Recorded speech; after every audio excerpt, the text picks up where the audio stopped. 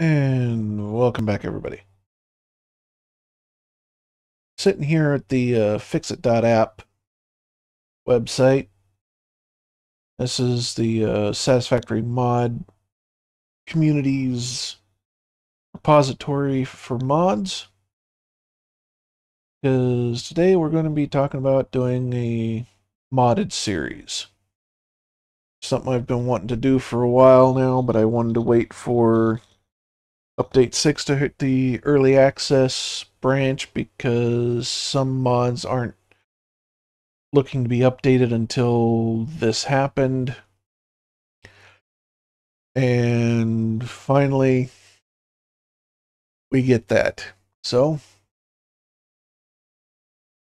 we're looking at doing some modding here. One of the first things I would recommend downloading if you want to do modding yourself is this right here.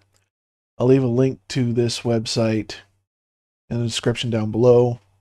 But the Satisfactory Mod Manager will get you the little app program that allows you to access the same repository of mods, but through a small little program on your computer, and it'll download and manage all your mods for you instead of having to manually download and put them into the folders yourself. And it makes it so much nicer that way, because if we pop over to the mod manager, which I already have downloaded and installed because I've been using it for a while, you can see that here your install location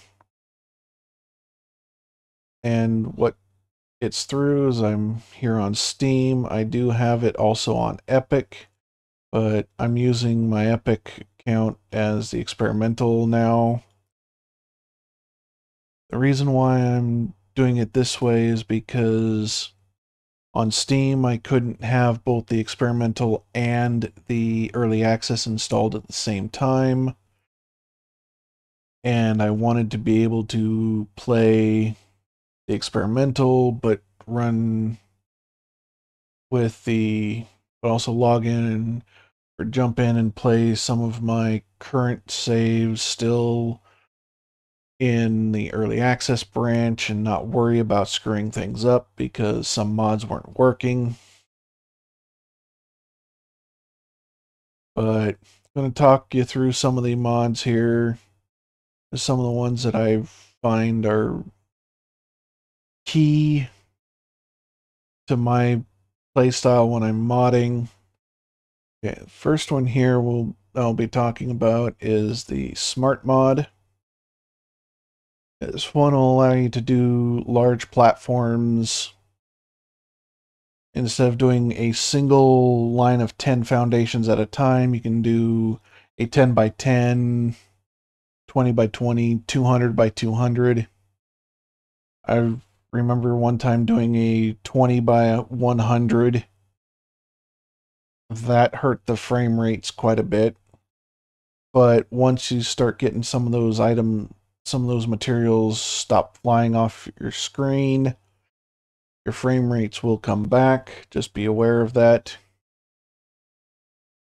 For me, another key one that I like to have is the container screens. Just puts a nice little screen on every container you build to tell you what's in it. I'm going to be trying out the no Z fighting, get rid of that little a little bit of flickering from clipping walls and foundations through each other. Hyper boosters, because the hypertubes, while effective, if you're doing a long hypertube run across the map, it would be nice to be able to get there faster. So, hyper boosters. Next one will be the early hover pack. It's unlocked as soon as you install the mod, but until you hit tier 3 and have access to the versatile frameworks and steel pipes, you can't actually build it because those are two of the materials that you need to build the Oh, and rotors. Forgot.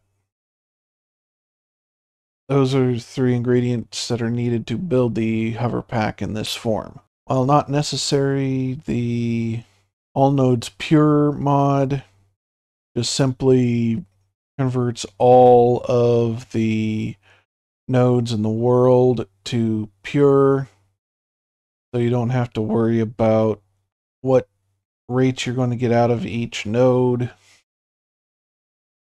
I have it installed but disabled, which is what this pause button, pause icon is for.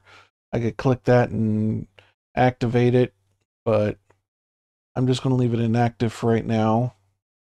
The 150 inventory slots, plus a few extra hand slots right at the start of the game, can be real nice. With all that gone through, let's jump into the game and I'll talk about some of the other things you can do with your mods before you even start playing.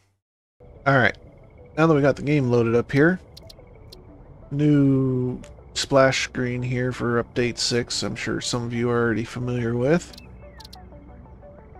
But come over here to this left-hand side, you got the little mods thing here. This will tell you all the mods you've got currently installed and using. You may find some ones you don't recognize because they are mods that get automatically installed because they're other mods depend upon them to use. Like, let me see here. Let me find one of them. The Satisfactory mod loader is one of the key ones because that allows mods to be used.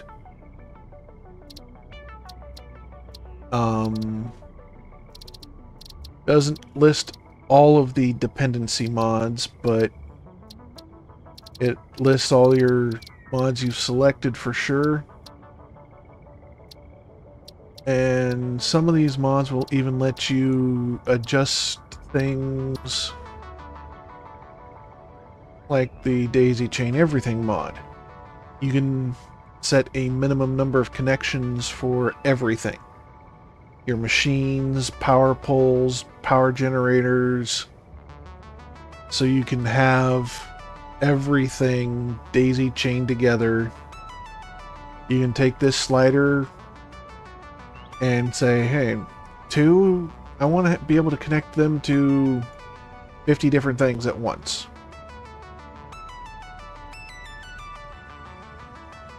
Me personally, I think I'm going to stick with 2. I don't want to make a wire mess everywhere. I'm just going to run power lines between everything.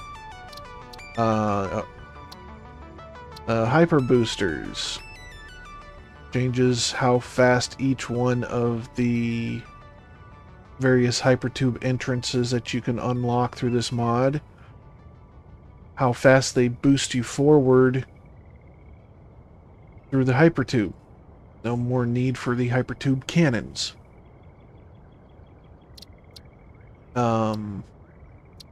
Expanded hover range for the hover pack. You can adjust how far each one of the poles will reach, the rails, and then all the other buildings. How far you can be away from them in meters before you lose connection. Once you're happy with how you got everything set up, just pop over here, click continue, or start a new game. Start from scratch again. You can skip the intro. I'm sure you've seen that enough times. That'll be all for now. Until next time, remember, have fun.